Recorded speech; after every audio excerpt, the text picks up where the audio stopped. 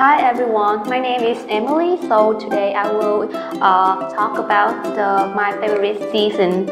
So in this speech, I will show you what my favorite season is.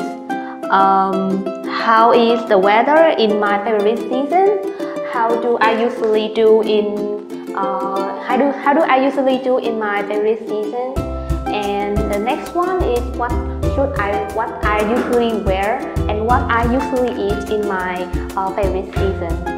So let me introduce my favorite season. My favorite season is spring, and the spring began in February and lasts about 3 to 4 months.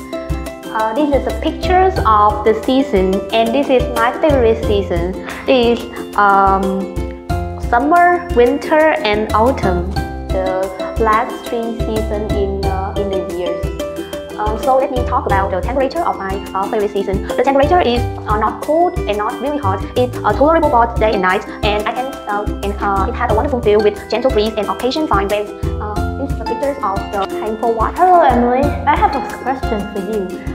How do you feel when summer arrives?